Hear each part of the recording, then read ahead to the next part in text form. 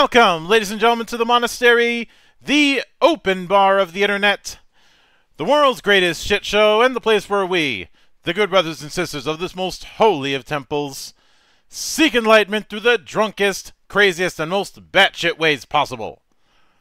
I am your one and only gaming monk, better known as Mildra, and with me I have a newcomer into the temple, coming to us from Houndsong Games, previous developer of Sea of Cinders. Well, kind of, but we'll get to that. Yeah, it's a whole thing. Now developing the Relict RPG, which is doing pretty well for itself on Kickstarter at the time of this recording. The one and only Christopher Corrigan. Hello, hello. I am doing well, Mildred. Thanks for having me on. So, obviously I mentioned Sea of Cinders earlier, and I do have to ask: was Sea of Before we get into the origin story, was Sea of Cinders ever technically finished?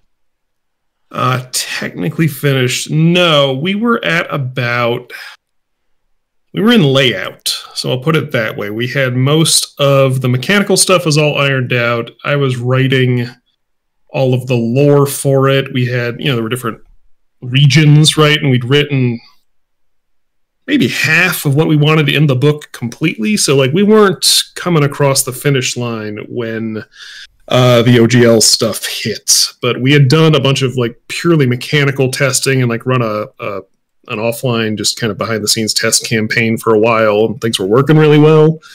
And that was sort of the state it was at when I started hearing through the grapevine, people I knew were like, hey, something's coming. And so then history took a different path. So, one of the for those who don't know, Sea of Cinders was supposed to be the debut project of Houndsong Games a couple of years ago, and it was a 5th edition expansion. It was a hard science fiction setting that myself and, at the time, a business partner had spent. It wasn't full-time at that point, but we've been working on it for over a year. With the goal of releasing a hardcover Kickstarter book setting guide and all that kind of stuff. And it was good. We were very happy with it. And then it, corporate did a corporate, and we're not doing that anymore. It will ride again in as a Relict setting eventually, but I got to get the system off the ground first. So here we are. Yeah, don't have eyes bigger than your stomach. So, one of the... Mildred, I think I lost you again. Did you? Oh, there you are. So one of the traditions around here is, of course, the humble beginnings. So with that said, I'd like you to walk me through your first introduction to role-playing games and what made it stick. Oh, first introduction. Very, very first. If you want to go way back, I had a friend when I had to be 12 or 13. A friend of mine got one of the D&D starter boxes, and at the time, I think it must have been 3rd edition, not even 3.5. I think this was before then. And we just spent an afternoon not even playing all that much, just kind of explaining the game to me and looking at the monsters and all this other stuff. And the part that I got stuck on, because we were huge video game kids, right? And the part that I kept getting stuck on at that age was just what do you mean I can do anything? What are you talking? What are the rules, though? What are the moves that I'm allowed to do? And it's no, you can do anything. What?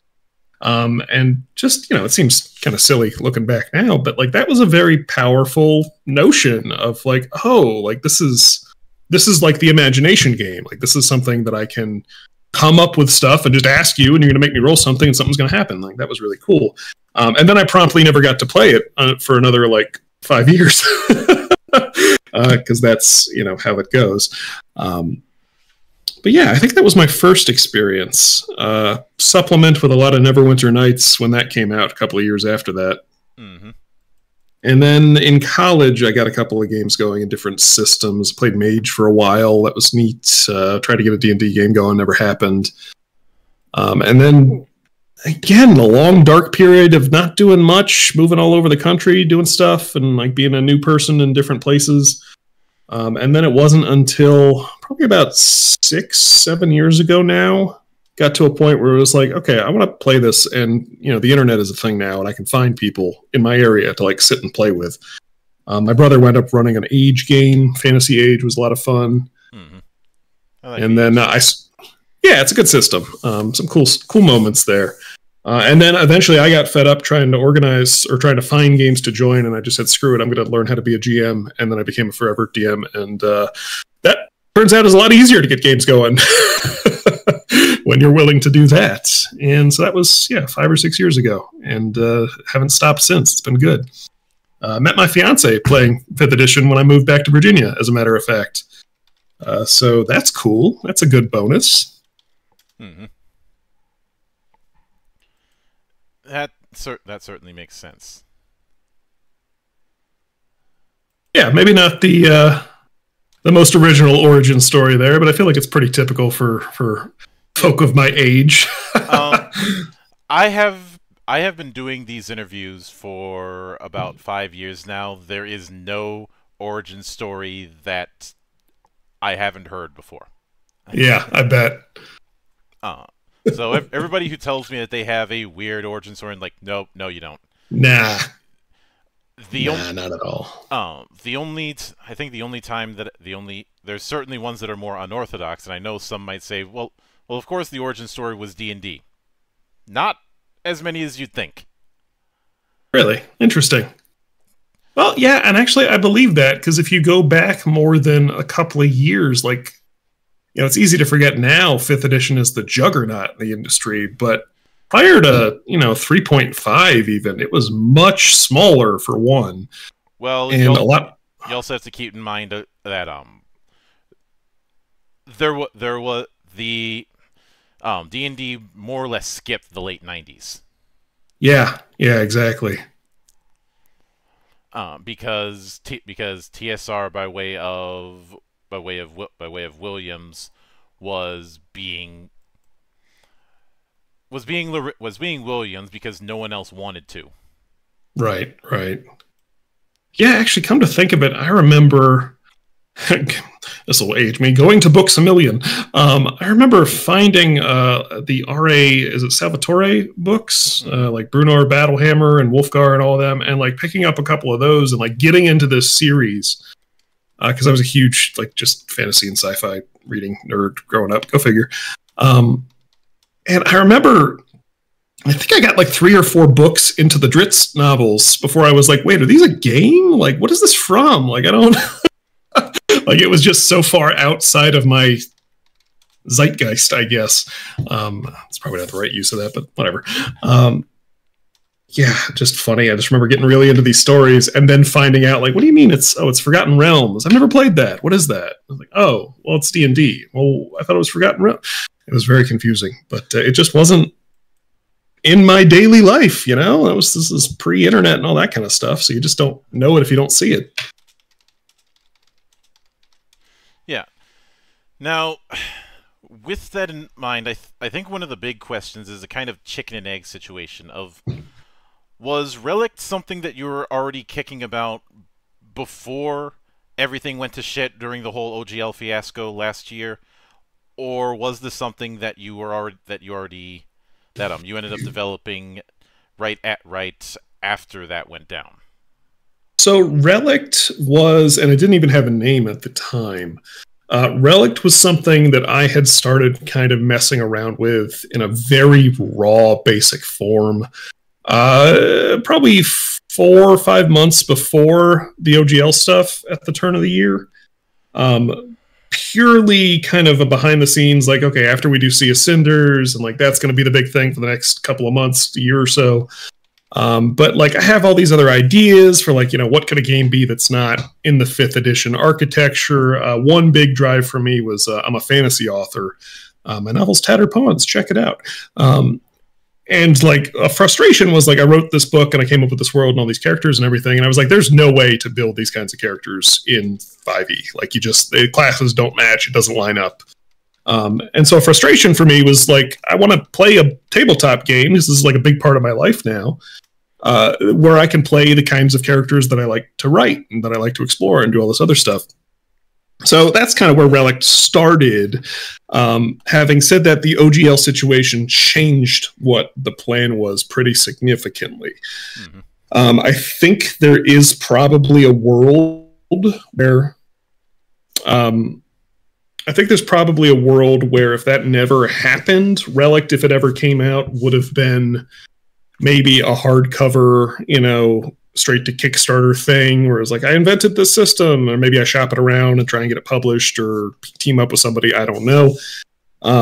Post OGL, it was kind of like, okay, if this is going to be the focus and I'm not going to worry about doing 5e stuff anymore, what makes sense to kind of get this out there and like make this be the foundation that I start to build more adventures and modules and settings like Sea of Cinders and stuff on. So that's when it pivoted to being like, well, what if I hosted the whole thing on a website? And well, how do I do memberships? This thing. I was like, you know what? Screw it. What if we just put it out for free? Like it's a system. Get it out there. Get people playing it. Get them to enjoy it. And since I'm so pissed off at the OGL stuff, it's going to go under an open license. And if someone else wants to make a game with it, they can. Like that's going to be enshrined in the bedrock of the system. And so that, I think I'm very happy with where it wound up out of all of that. I don't know if it would have gone this direction had that not occurred. So in a weird way, I guess, thank you, Hasbro. Yeah, that's kind of how that happened.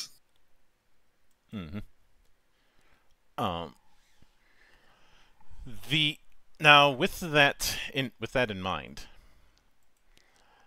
the main thing, there's a couple of things that I appreciate that you have add the bullet points right out of the gate, so I don't have to jump around to figure out how things are going to work. But first and foremost, I want to talk about the setting agnostic part of things. Yes, absolutely.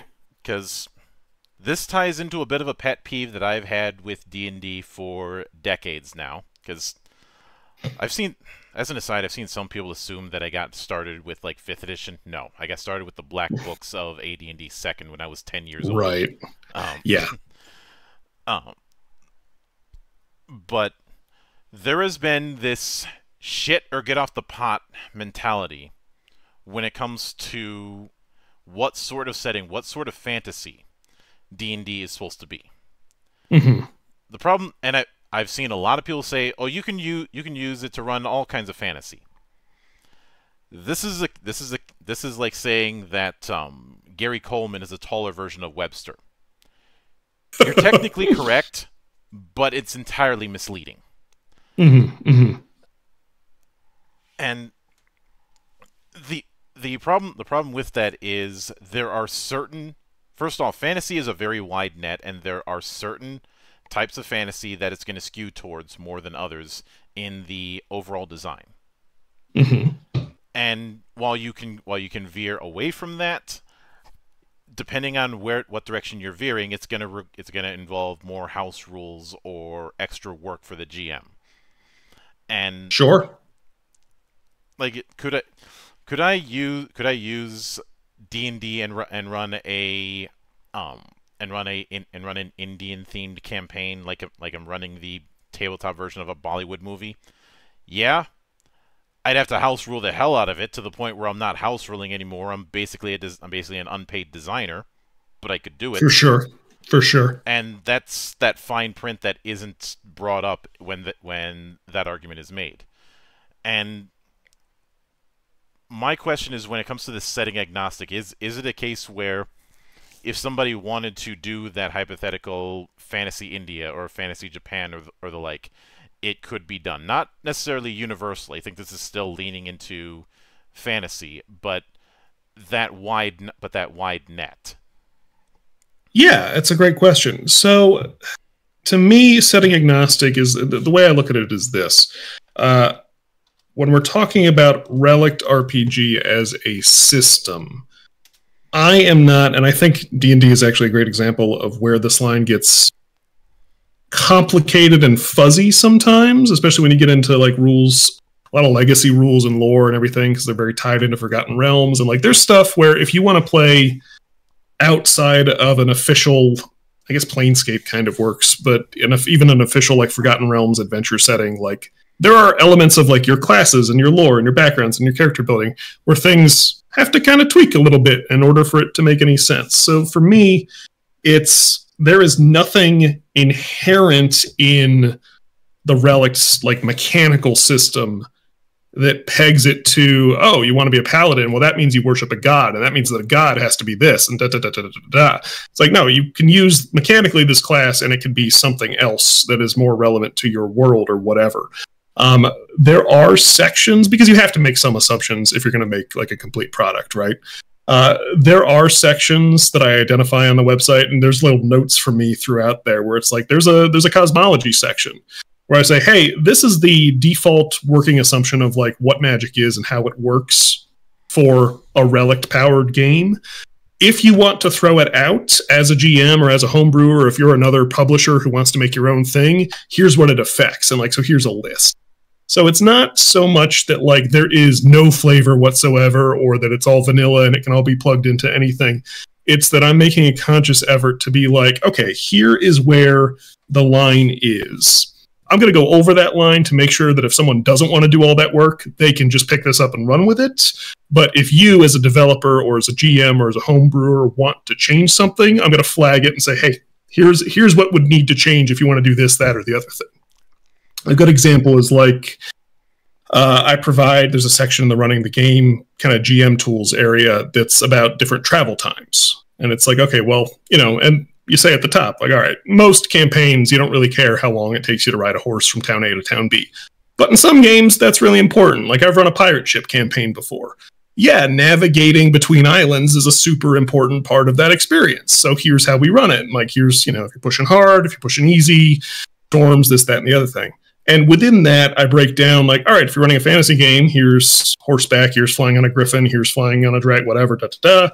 Hey, if you want to do an industrial game, here's how long it takes a train to go different places. If you're running a fantasy game, you don't care. If you want to run something more like Eberron, yeah, that's kind of important.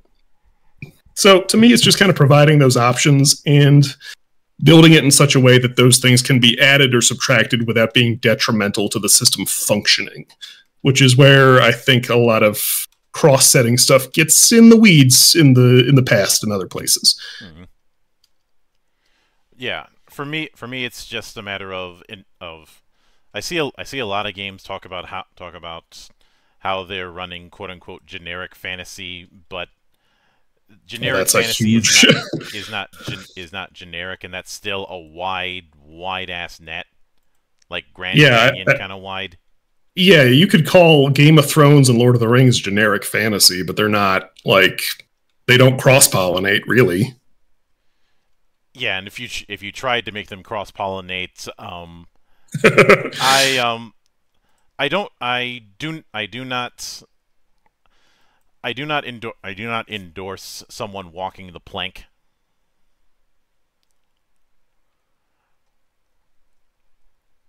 I don't endorse people getting publicly keel hauled. Oh, sure.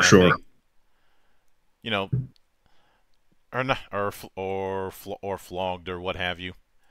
Mm-hmm, mm-hmm.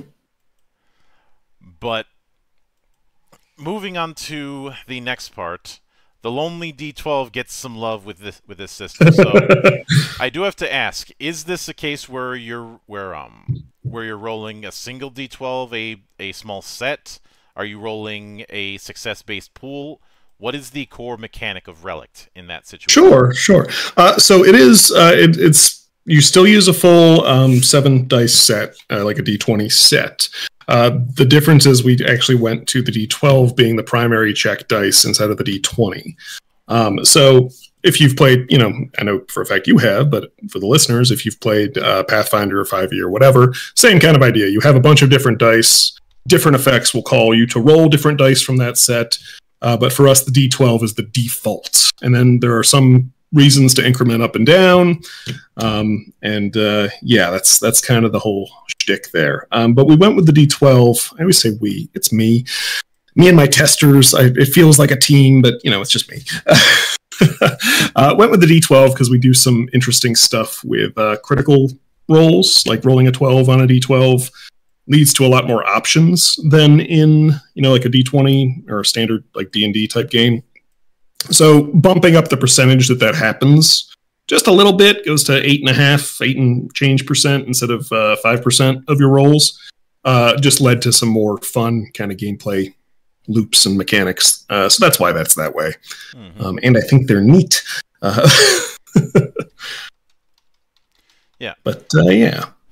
So it's more of a varied die pool instead of one particular die as the Rome and the whole all roads lead to Rome. Yeah, so there's a lot of, if you're making the GM calls for a check, or you make an attack, or you make a spell attack or whatever, you're going to roll a d12 and you're going to add your modifiers, different stuff. Feels very familiar, right?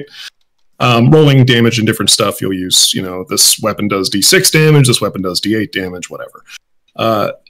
The interesting stuff, and the other reason we wanted to bump down that kind of range of standard dice that are commonly available, is because there are moments where you will increment up or down as a way of kind of balancing or weighing a dice roll. So, like, for example, ranged weapon attacks. If your bow has a range of 60 feet, okay, you're rolling d12 plus your to hit bonus. Okay, great. That's your range within 60 feet. But you have the option to do what's called a long shot, double it 120 feet, but instead of rolling a d12, you're going to roll a d8. And you can double it again, so we go to 240 feet. Instead of rolling a d8, you're going to go down to a d4. So there are moments where we kind of play with this stuff, and you can, spend resources to artificially stack up to get that extra, try and make the super long shot successful. But you're also not going to crit when you're doing that. So we play with these little systems and kind of tweak the math back and forth and kind of move up and down that range. And having a dice that's more in the middle of that range is handy for that kind of thing. All right, I can get that. One of the other things that certainly got my attention is it's a lot, as I understand it, it's a lot easier in this system to multi-class. In fact, you outright encourage it, if not require it. It is outright required, really. So the way building a character in Relict works is you go through the system and you pick 2 or 3 of the classes that are built into the system. So you might pick like an assassin shadow mage, or a warrior berserker or something, or plague doctor, whatever. We got a bunch. All of those are designed as kind of like half or a third of a character. And what you're actually doing is building a class by combining them in whatever way you want to combine them. So if you find something, really that speaks to you about the core kind of like mechanics and gameplay loop of one, and another that you think would either complement it or just be weird and fun to play, you put them together and that becomes your class for your character. Mm-hmm. And that kind of gets back to that origin story of me being like, I really want to be able to build characters that act like the characters that I'm writing, that I'm playing, that I like from stories or movies or whatever. And just having this super flexible system where you can kind of mix and match really works out pretty well. Yeah, I know some people who ascribe to the old school mindset are like, you shouldn't be trying to play X. You should try and play a character that you build. And I'm like, a lot of people get into various forms of fantasy through fiction, and they're going to want to. And the idea of them wanting to play an XP of a character that they happen to connect with, that's not something that should be shunned. That's something that should be encouraged. And when they don't get that same feeling, they're a little bit less inclined to come back. 100%. I mean, like, listen, if someone really is excited to come to my table and play in my game, I'll give you it's a really wholesome example, which is funny because I'm running all this Eldritch horror stuff right now, but whatever. There's wholesomeness in Eldritch horror. Yeah. My little nieces are super excited to play a game right now, and I'm not going to talk too much about them because they're children, but they're young kids. They really want to play a game. They know Uncle Chris has been working on this system for the past year, and they're really excited about it, and they're asking about characters and all this other stuff. And, they are children. And they have their favorite characters and their favorite shows and whatever. And they came in, and one of them was looking at all the options, and I'm like walking her through it and being like, oh yeah, you could do this. This one cast spells like this, da da da.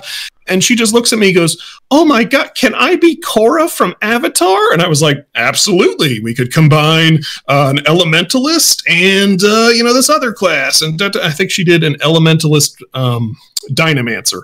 It was just like, "Oh my God, I could be Korra." And I was like, "Yeah, that would absolutely be a Korra build. You could do fire and ice and this and that." Mm-hmm. And, she actually picked dynamancer because she wanted to do earthbending better. So that's awesome. And then her twist on it was like, "Well, could Korra be a fairy? Because I want to fly and be a little pixie." And I was like, "Fucking yeah, that's awesome. I don't care. That's great." Like, if that's what gets her into it and gets her excited to come play and like learn all this stuff. And by the way, she's a kid. It's good for her to learn math and imagination and problem solving, and that's a whole other soapbox. I don't give a shit if it's coming from a Nickelodeon show. Like she's excited about it. Let her have fun. That's great. I'll usually end up writing a primer for any campaign that I write, and usually that will have reference materials. Absolutely. Because because even though some people are going to try and argue otherwise, everybody back in the day made some XP of like Conan. Everybody, they're pretty sure there were plenty of people in the 90s whose characters were just a poor man's version of like Blade or Ash Williams or something like that. And absolutely, that is always going to happen, no matter what you do or say. So instead of trying to fight that, run with it. Because exactly. You've got a big opportunity right in your damn lap. Yeah, like it's like we are all, I feel like as fans of this industry and gaming and science fiction and fantasy, et cetera, like we are all by definition fans of these other things that are out there in this genre and these franchises and these, the stories, whatever. I don't know what this impulse is to pretend that we're not when we're playing. Like it's very odd to me. Wear your inspirations proudly. That's where I say this as a career professional creative who's done a bunch of different stuff. Like that is where everything comes from, is what inspired you when you started, and then things change as you develop it. There's a phrase that one of my colleagues has used very frequently, and that is, "You play elf games." And the intent with that is, this is still a game. Games are meant to be fun. Get your head out of your ass. A lot of people take it a bit seriously, and Discord decided to mess with me again. Sorry about that. Discord decided to act like I didn't want to talk, because I had said before Discord rudely interrupted me. I had said that my colleague has a saying, "You play elf games." I mean, statistically, what was the D&D Beyond breakdown on character builds? They may not be wrong anymore. I take those breakdowns with a big grain of salt, because I don't know I don't know the full range of demographics or even the sample size of those surveys taken. And if it's like 100 or 200 people, that's not enough to piss in a pot. Well, and also, like, is it measuring active characters, or is it measuring, like, one guy who makes 1,000 variations of the same character in their database? Like, who knows? But it's just always interesting. Human champion fighter. There's a reason why Churchill had that line about the 3 kinds of lies. Oh, yeah. Lies, damn lies, and statistics. It's a good one. Yeah. My mother used to quote that. Well, it's a good line, and I will admit one thing that I see within Relict that I definitely approve of is the fact that unless I am misreading things, you're using a spell point setup instead of using the Vancian model. I am very grateful for that, because I've certainly fallen out of favor with that whole Vancian model, because I never liked it. Yeah, no, we use mana and stamina points as our abilities. And, we talked in the pre-roll a little bit about like Magic the Gathering. The example I use to kind of get it in people's heads is like if you played Diablo, the mana bubble that goes up and down on the side as you're playing, that's what we're talking about here. So you, character, based on your stats and your build and your class and all the other stuff, you have stamina and mana. All characters have it.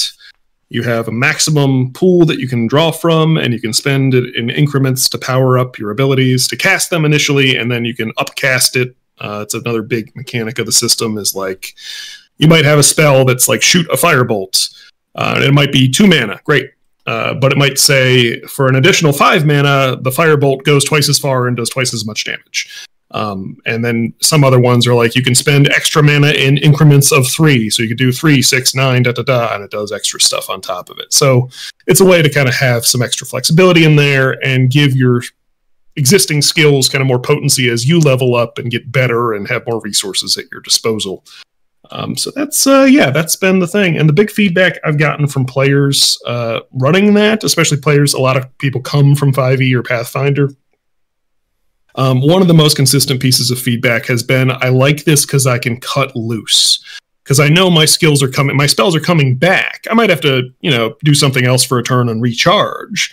But there's no like, I'm in an encounter, I'm a fire mage, but I don't want to cast Fireball because I might need to cast Fireball tomorrow, which might be in 3 sessions because the real world has schedules and stuff.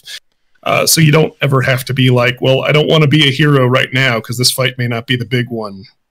Have you ever heard of the rainy day paradox? Is that I always save all of my big stuff until the boss fight, and then I don't use them because there might be a bigger boss fight? Yeah, basically. Yeah. I sometimes called it 99 megalixirs. Yeah, exactly. Or the, what was that old, the bullet hell game, the top-down where you're playing the ship, you scroll back and forth shooting at everything. I was saved up all this. Do you have any idea? Yeah, there's a million of them. Narrows it down. I know, there's a million of them, but there's always like a screen-clearing bomb attack, right? And I always save all of them until I die because I refuse to use them because the boss is going to come any minute now. Mm-hmm. So, those are things that I keep in mind when I'm designing my my action economy. It's just like, no, you built a hero, you want to play a hero, go nuts. I've got plenty of ways to hurt you. Use a fireball. I don't care. Like, yeah, the GM has an infinite difficulty slider. I'll hurt you if I wanna. You can go nuts. You can have fun. And it's worked out really well. It's been a very consistent point of positive feedback amongst my players. Yeah. And the other thing that's cool is they use it in role playing too.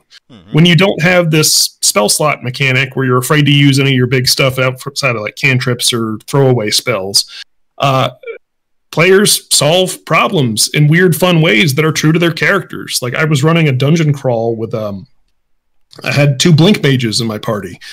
Blink Mage is a Relict class, which it doesn't deal any direct damage, and it should strike fear in the hearts of every GM out there, and it is my favorite class. All it does is teleport. I teleport, you teleport, that thing teleports. That's its skill set. There's limitations, line of sight, and it causes noise and does all this other stuff, so it's not just insanity. But when that class, multi-classed with other things to fill different niches, is present in a room where there's a ticking clock and a deadly trap and the room is collapsing and puzzles to be solved and whatever, the problem solving that comes up goes haywire, and it is so much fun just to run as a GM, and the players are having a blast. Because it's like, oh, well, here's the thing. I can fold space and time. So what are we going to do? Lava's rising? Here we go. But, if they were like, well, I only have 1 teleport spell and we might be in this dungeon for 5 more sessions. I can't use it yet. You just get a guy who's running and trying to climb a rope, and that's not as cool, in my opinion. Yeah. Now, as I understand it, when it comes to your choice, when it comes to your class setup, you can go the 2 class or the 3 class setup. 2 classes, you pick a major, minor, and then generalist. 3 is major, minor, and influence. Correct. So, I'd imagine that there's advantages and disadvantages to both. What would those be? So Generalist actually was not originally part of the early build of Relict. That was a piece of like Discord community feedback. So speaking from a kind of gameplay balance, keeping the party, everyone's kind of roughly at the same level of capability wise.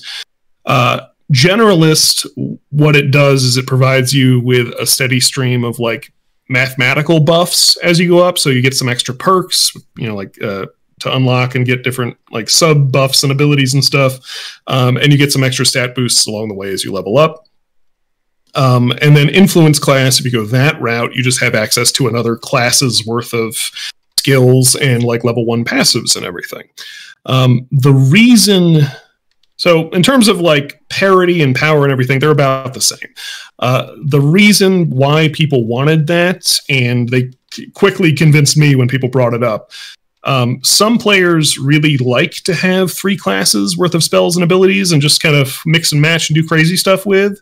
For some players, especially when it's like, there were like 2 main camps. It was people who were new to the system can find that overwhelming, which I totally understand. It's a lot to manage if you pick like a bunch of like really utility spellcasters and all of a sudden you got all these spells and you don't, you're not memorized, you're not immersed in the system yet. Totally, absolutely valid. And then some people were just like, listen, man, I want to play a cool warrior and I've already built that with these 2 classes. Why do I need to stick another 3rd class on here that I'm not interested in? And I'm like, all right, I mean, that's fair. That's totally fair. So some people want the more focused 2 class plus generalist. You get some nice math on top of that. Great. And then some people like me, I'm a chaos goblin. Like I like to just have 3 classes that are built out of madness and bad ideas, and smack them together and just have a bunch of spells to pull out and do all sorts of crazy stuff. So that's kind of how those 2 things marry up there. Yeah. And if you pick, since I don't see a case where someone's picking where the classes are explicitly listed as major or minor. So I'll use warrior as an example. What would be the difference if you picked warrior as a major class versus picking it as a minor class?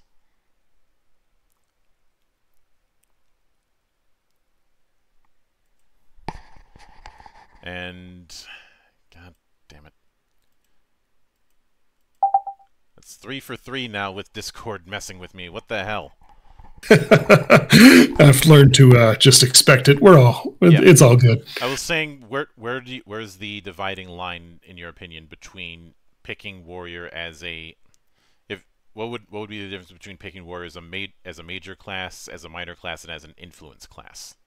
Yeah, okay. So the way these work, we explained you've got mana and stamina to power up and use your abilities, right? Mm-hmm. So all of you, when you build your character out of whatever combination of classes you want, you have access to the skill sets in all of those classes from level 1.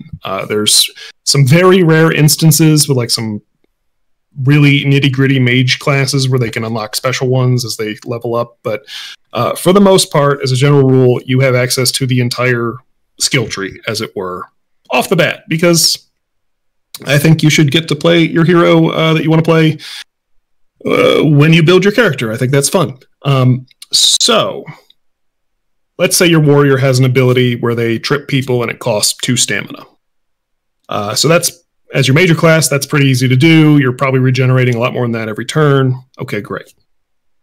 If you slot that warrior class into your minor class, your second one, that ability is now going to cost 4 stamina. All of the costs double. And if you slot it into your influence class, it doubles again, so that ability now costs 8 stamina, which is quite significant. Mm-hmm. As you level up, there is an option at certain levels to pick abilities from your minor and influence class and remove that multiplier. So if you're a warrior who's got a mage class as a minor or influence, and you really like this like enchant flaming sword ability, but it's really expensive, well, at a certain level, you could be like, no, actually, that is just no cost multiplier on that now. That is part of my core essence of my character. So that's how you kind of grow into these multi-class roles. It just brings it in and makes it super efficient to do the things you like to do. The other thing is that whatever your major class is, that's also where you get what's called specializations, which are the choices you make as you level up. And those are tied into kind of what the core like gameplay loop of that class is. So like warrior gets like multi attacks and like bonuses to using certain types of weapons, whereas something like, you know, the blink mage I brought up before gets the ability to like double blink and like do extra things or blink other people or send things the other way. So whatever you pick as your major class is also going to have those level up options kind of built on as well. So you advance in all your levels as you go, but you're also picking ways to further specialize into like the core thing you do and bring in those minor and influence class abilities as part of that as your character grows. So to answer your question, it comes down to what you want to be your core thing. If you ran a warrior blink mage for a campaign, that's going to be a really cool heavy hitter, weapon user, weapon expert type guy who can do a lot of mobility stuff and move all around the battlefield and encounters. You could flip that in another character and do a blink mage warrior, and that's going to be a hypermobile, manipulating the terrain, manipulating people and objects, moving around, kind of setting up the battlefield or the encounter or the puzzle how you want. And you can fall back on this like warrior skill set when you get in trouble. So like those two characters are going to play very differently, even if you use the same classes and just tweak the order there. So it really comes down to what your preference is. Yeah. It also, if I'm understanding this correctly, one of the big things that you have when it comes to the attached setting within the Relict book, which I'm glad that there is a attached setting instead of throwing people into the sink. Yeah, we are developing actually multiple settings that are coming out in all this, but you got to start somewhere, right? Yeah, I don't. The worst way to learn how to swim is somebody push you in the deep end and say swim, damn it. Now drown less. Yes, exactly. Is that everyone has the potential for magic in some form, which is why there's the concept of ether type in your choice of species. Correct. Yeah. Now, yeah. What was the intent of doing that to kind of have magic the way Key or the Force is used, where anybody can potentially use it, but it does take practice to actually master? Yeah, so the metaphor, depending on where you're reading this, you might be staring at exactly what I'm about to say. But the metaphor I use is think of magic like music in the real world. Everybody can clap their hands, usually, or beatbox or whatever. Most people know someone or are someone who can play an instrument pretty well. A couple people in your life probably play something or play multiple things really, really well and are like really impressive and have developed that skill. Mm-hmm. There's only a couple Jimi Hendrixes in every generation, you know? So it's a matter of like, maybe you just have this knack, or maybe it's something you really dedicated an enormous amount of your life to develop into an incredible thing, but that doesn't mean that your next door neighbor can't just like, you know, slap his chest in the shower and come up with a little tune. And that's what he does on that spectrum, you know? Yeah. So the idea of that was like, I wanted to open it up from, I'm big on busting archetypes. So like a big thing in Relict is like that you can optimize a character build to like make sure these two classes go together really well. And like, there's fun in that. And I encourage people to do that. If that's what, you know, excites you about a character, go for it. But I also I have always enjoyed building weird, like non-optimal characters that do crazy things. And so that's really kind of baked into the heart of like this character system is like, yeah, if you want to be a warrior necromancer, do it. That class may not be mathematically as ideal as it possibly could be, but in this world, in this kind of system, there's no reason that you can't have an excellent time as a player and be effective and useful for your party by combining those skill sets, and we'll see what happens, you know? Mm-hmm. So with that in mind, I'd like to kind of dive into what the theme is between the difference of flow and reservoir. Sure. Obviously, there's the benefit and the risk to them, but generally speaking, what would be the dividing line between if somebody was to house rule an additional species? What kind of traits would lean more towards flow? What kind of traits would lean more towards reservoir? Is there a kind of consistent theme in that sense? Yeah, so that is actually pulled straight from my book, as a matter of fact. So what this is referring to is in Relict, the general overall cosmology. The idea is that the material plane exists within a plane of energy. And when you do magic, you pull energy out of that, channel it through your body, and bend it to different effects. Creatures that have what's called a reservoir always are carrying a little bit of that energy kind of in themselves, metaphysically, in their soul, in their body, however you want to kind of flavor that.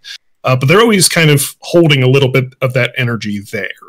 So they've got that buffer if they're ever cut off, so they can kind of draw down from that internal battery, but there also is a buffer tank to fill up.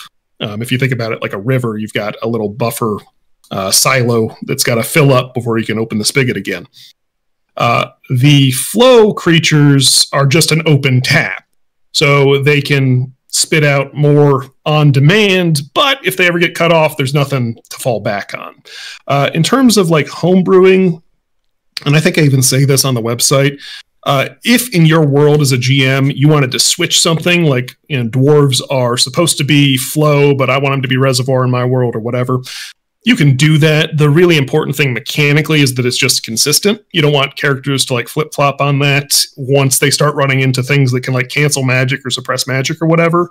But in terms of world building, you can kind of just decide. For me, it's always anything, and you don't even have to do it by species necessarily. You can do it by character. But for me, it's always any species that has sort of supernatural ties. So fiendlings are a good example, where they're crossbred with infernal blood somewhere back in the line. Yeah, all right. So that's more, they have an internal source of metaphysical power. Great. Whereas humans are default mundane, whatever. So they're flow because they learn how to reach out and tap into it, but it's not an essence of themselves. That gets into kind of squishy, lore building stuff. It doesn't have to be one way or the other. It's kind of up to you to draw where that line's going to be if you want to change it. But if not, I've provided it just as built into the system, so you don't have to think about it if you don't want to. Mm-hmm. Yeah, it's one of those things where I think guidance is always going to be appreciated. Sure. Because again, the last thing that anybody wants is to throw people right in the middle of it, and just assume, you're genre savvy enough to figure it out. No, I've seen that with some narrativist games. I'm not a fan of that, because every game is someone's first. Absolutely. Or say, to use 5e as an example, that whole thing of, we left the crafting rules blank because we trust that you guys could figure it out on your own. Mm-hmm. Which is why you have a bunch of third-party crafting rules that go all over the place, and there's no consistency. Yeah, that's fair. I've straight up had a player be like, I found these crafting rules in this one guidebook, and I was like, okay, that's fine. We'll use that for you. Whatever. I know what you're talking about there. Yeah, so I mean, if I can put a finer point on it, to me, if a creature is somehow mythological in your world, probably going to be a reservoir ether type. If it's mundane, something that is just a standard humanoid person, no one's like, oh, orcs have magic blood or whatever, then they're probably going to be a flow type. That's how it goes. Yeah. Now I did look through the classes, and I'd probably have to do a little bit of creative use, because obviously, given my name, I lean a little bit towards the monks, and I think with the classes that are available, I'd have to get a little creative. So it's really funny you bring that up. Someone on my Discord 2 days ago, I assume came in from the Kickstarter, but maybe not. literally sent me a message and was like, or got on the general feedback chat and was like, how would I build like a pugilist, like monk type class? And so we started talking about it. And so a couple of things. My suggestion was start with a warrior and specialize into bludgeoning damage and take all of the unarmed attack bonuses and stuff if you want to go that way. Through that conversation, I actually wound up, he made some great points and we went back and forth a little bit. I added a couple of perks to make unarmed attacks more effective and like increase critical range and increase, damage rolls and So that was just, this is the nice thing about being a one-man team. If the community comes to me with good feedback and makes good points, I will add things and change things for them. So that was fun. That was a constructive conversation. That has now started a conversation in the Discord. There's a couple of guys going back and forth about how to build like a martial arts fighter class, like unarmed fighter specialist. And they've got some good ideas, and it's probably going to happen. So I can offer you some hope on the horizon if that is your thing. Mm-hmm. Because of the way multi-classing works in this kind of thing, whoever's doing that, I would advise them to strictly focus on the martial arts part, not try and do that weird-ass gish kind of stuff by bringing in the concept of key abilities. That was actually one of the big points, is like, I think that has not... Those two things don't have to go together in the way that they are often packaged together in a lot of games. We know what we're talking about here. And I think there's a lot of agreement there. It's like, it's more fun to focus on a character that is just doing like Aikido and MMA and jiu-jitsu moves and like submissions and arm bars and all this other kind of stuff. And then you can multi-class it with a mage or a rogue. It doesn't matter.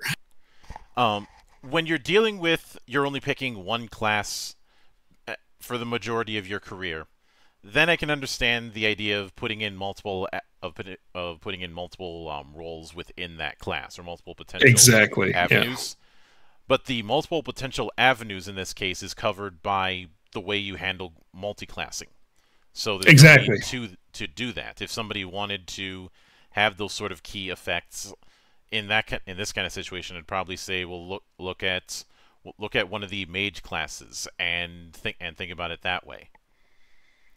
Yeah, 100%. Like, you could combine a class like that with an elementalist and do a 4 ways elemental fighter, or you could combine it with a shadow mage and do all sorts of shadowy eldritch inky stuff. Like, there's a lot of ways to combine that, and it is kind of built into the system that way. So yeah, I think they've made a really good case, and I think that is something that is going to go on the roadmap here shortly. Initially, that was something that I had not put on because I was worried as I was developing classes that there was going to be just either it wasn't going to have its own like unique niche, because like if it's just, this is before I had built like warrior and scoundrel and some of these other classes, and I was like, well, I don't really know how those are going to come together yet. I know they're going to be there. Let's see. Because it's important to me that each class kind of has its own like loop of like, here's what I do and here's what I'm good at and here's what's fun to play.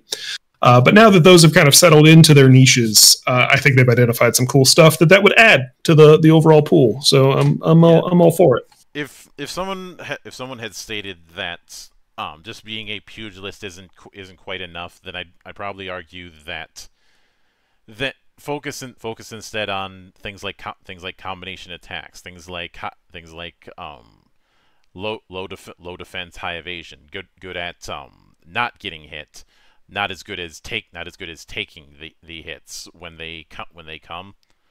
Those are some possibilities, but the comboist part is the bigger one, which leads me to one of my next questions, and that is how you're handling action economy. Yeah, for sure. So Relict uses a 2-action economy.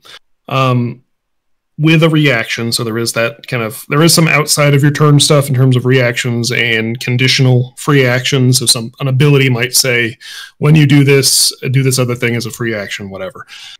But we went to 2 actions after a good bit of testing, and opened up what those could be. So you have 2 actions. It can be movement, it can be casting a spell, it can be using a skill, it can be making an attack, a lot of other stuff. There's a whole list of things. And you can do like 2 spells in a turn. You can do 2 attacks in a turn. You can move twice in a turn, whatever. That I was initially like, maybe it needs to be 3, maybe it needs to be more. You know, I was worried that people were going to feel like, oh, I didn't get to do stuff or whatever. But after a lot of testing and some fine tuning and some adding some compromised combination abilities, like there's a something called a dash action where you can move and do like an attack with like a penalty. So there's some hybridization stuff in there. But we went with 2 actions, and the reason for that, after some testing that worked really well, was it keeps combat fast. So Relict, a lot of the system kind of comes down to combat when you're in it, moves faster, tends to hit a lot harder compared to like 5e rounds or something. More happens, and it's your turn again sooner. And I think that was a really comfortable space we got to after, you know, trying this out with a bunch of different groups and different character builds and all this other stuff.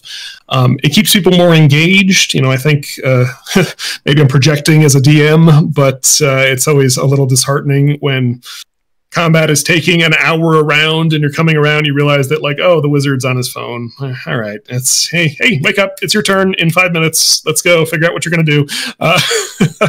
So having something cycle through faster and more stuff happens, you're in more danger, you're dealing more damage, you're doing some cool stuff, and then we're done. Just got to a really nice place in terms of like game experience. Yeah. Now, on the monster end of things, obviously the game's going to have a bestiary, but it's possible Discord silenced you again. Okay. I shall wait.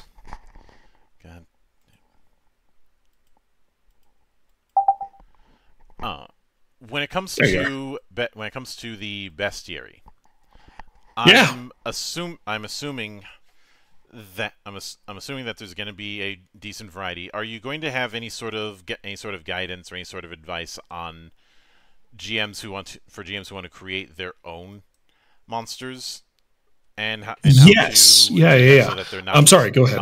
Completely TPKs waiting to happen? Yes, so that is actually something that has been the hardest thing actually to balance in this entire endeavor is monster threat levels. So I'll tell you the current state of it, and it is something I want to make clear that I am actively still developing on. We have a functional system right now that I want to be more user-friendly and accessible without kind of being in the in-crowd, so that is something that is happening. So right now on my Discord, and I can share it again on there, it's probably been buried at this point, there is a spreadsheet that has calculations in it where you plug in like monster stats and it spits out like here's kind of what party level and how many characters that's appropriate for.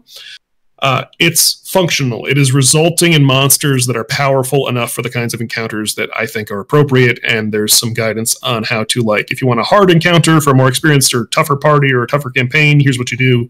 If you want an easier encounter for a little less deadly, whatever, here's how we twist that one way or the other. Having said all of that, I just described going to a Discord to go to a spreadsheet to plug in a bunch of math to spit out a thing that'll tell you what to do, which is not an elegant user experience.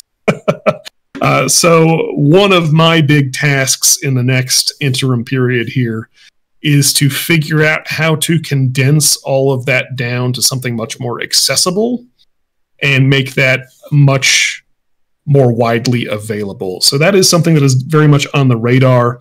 It is functional now. If you want to get into the weeds and, you know, join the community and bat monster ideas around back and forth, we've got people who have done that, who have come up with some cool stuff, and it works. It's just, it's not in its best state yet. Yeah. I think so there's that. That's where that's at. Yeah, I think I think one of the main things for me is whether or not there's an equivalent of CR and whether or not it has the same issues as CR. I'm pretty sure it sounds like that's not really going to be happening. Yeah, I've loosened it up a little bit into we call it a threat level. Whatever. The idea is to just give GMs like an idea of like, hey, if you throw this dragon at a level 3 party, they're gonna die. I'm trying not to make it as CR tried to do too much in terms of being like, for this many parties of this level, and then like it immediately breaks, because theoretically there are monsters in the monster manual who, according to what CR is claiming to be, should never be fought. And that's not true. Like, there are parties of lower level who kill ancient dragons. Like, it doesn't really do what it says on the tin. It's kind of just guideposts. I'm trying to provide more guidance around like encounter design, because that actually tends to matter a lot more as to whether or not a party gets away or gets hurt or gets killed. In terms of like, how many players are on the field? Great. How many monsters are there per player? That's a huge deal, because like action economy frickin' wins when you talk to 5e or whatever. Generally speaking, whichever side of a combat is taking more actions for the longest number of rounds is going to run away with it. Like, that's how that works. So there's a lot more to be done in terms of like, hey, you want to build a balanced encounter? Here's what that means. It means that some of your players are probably going to get an injury. Okay, that's fine. If you don't want that to happen, either level the monsters down or reduce the number, go this way. And then so like there's some kind of a keto around like how to twist some of those expectations into like better prep, which results in kind of de-emphasizing like the CR, as it were, and just building like an encounter that will result in the kind of experience you're trying to do as a GM. Mm-hmm. That definitely makes sense. So, I suppose one of the last player-facing things I wanted to cover is the equivalent of magic items, and okay, yeah, obviously in more litigious role-playing games, there isn't really much in the way of guidance for creating your own magic items. There's a decent setup when it comes to equipment, but when it comes to magic items, are you relying on specific slots, or do you have your own particular set on how you handle magic items or not?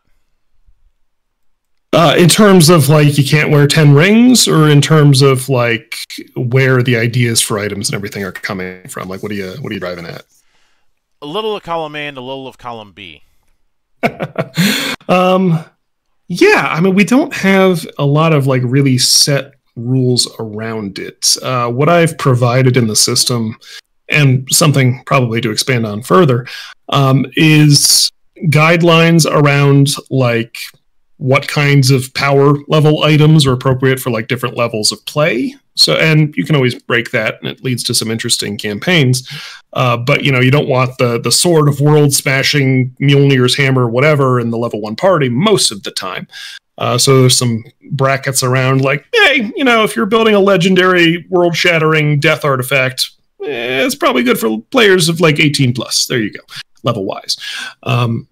In terms of like mechanical restrictions, there's not a ton, I think. Well, and maybe I should define this a little bit better in the running the game section, which I can do. I think there's some assumptions around like, yeah, you probably have 2 rings, an amulet, whatever. You can't wear 10 hats. It doesn't work. And some of the items say stuff like that. Like we have a category of items it's called a ward, which is like a disposable magic item. So like it'll prevent one injury and then destroy itself kind of deal. But there's some rules around like you have to wear it for 24 hours before it'll do anything, and you can't wear more than one or they don't work. So, there's some stuff like that to kind of keep things within bounds of feasible, I guess. Mm-hmm. In terms of inspiration, I mean, so the monsters and the items are the 2 areas where this year we're going to be adding a lot more content. And obviously it's an open game, so welcome to homebrew. People are encouraged, and I would be excited to promote if anyone wants to make their own stuff and put it out there. And if, like with monster threat levels, it's something that I need to work on defining better for the homebrew crowd, how to level something appropriately. Right now, there's kind of a clunky / experiential system of like, oh, this sword probably deserves to be in the rare category, but it's not well enough defined to really put that out as like, this is the rule, this is how you decide if it does this, if it does that. So there needs to be a little bit more of that developed, or at least better precedence. And I think we'll get that as we kind of add to the roster, add to the catalog. Mm-hmm.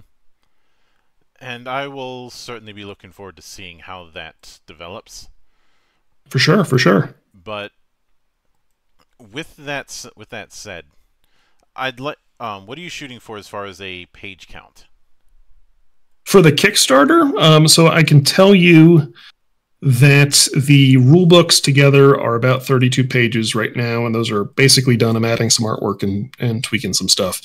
The first adventure, I suspect, is still being finished, so we're not fully through layout and everything yet, but that's going to be about 20 to 30, probably about 25 pages. And then each additional adventure that is being added in the Kickstarter, right now we're unlocking number 4, will fall between 20 and 40 pages depending on complexity.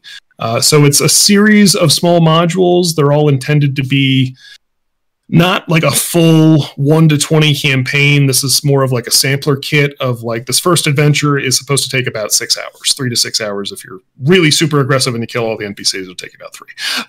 Don't do that. Do it. I don't know. Be murder hobos. Have fun. So each of these adventures is supposed to be 2, 3, maybe 4 or 5 like gameplay sessions as like a kickoff for a campaign, or a drop in, or a, hey, we want to get together and try out Relict and see if we like it and see if it's for us, and then get our own games going, or delve further into the setting or whatever as we kind of add more content and expand on it throughout the year. So not one contiguous book, a series of modules that are all building up to the broader world setting, which will be coming out probably next year. I don't want to say what part of next year yet, because there's a lot of stuff between now and then that's got to happen. But these are all existing within the same world. It's called Rubica. The podcast, I don't know if you checked out the Sounds Like Adventure podcast, take place in one of the cities there. That was a lot of fun. So this world is sort of being built, and we're setting these adventures within it, and that's kind of what this Kickstarter is helping kind of seed and get happening. Yeah, I can certainly get that. So with that said, I'll certainly be looking forward to how it develops. And I do want to sincerely thank you for taking the time out of your schedule to come all the way to my show, my temple, and enjoy the madness that happens around here. Well, I appreciate it, Mildred. I want people to appreciate how diligent Mildred has been in getting a hold of me. There was a kerfuffle. Should I just tell him? Like I got nothing to hide. Screwed up. I screwed up. I accidentally had blocked Mildred like 2 years ago, and for no good reason. It's pure user error on my part, and I'm terribly embarrassed. And he has been both persistent and a professional about allowing me to kind of come back hat in hand, like, hey, buddy, I messed up. I'm sorry. So I really appreciate that. Josh from Lone Colossus is a great guy. He acted as an intermediary and sent me a message a couple of days ago, like, hey, dumbass, Mildred's been trying to get a hold of you. I'm like, what? He didn't say dumbass. Josh is too polite for that. But yeah, good stuff. Don't hold his nicest against him. He's Minnesotan.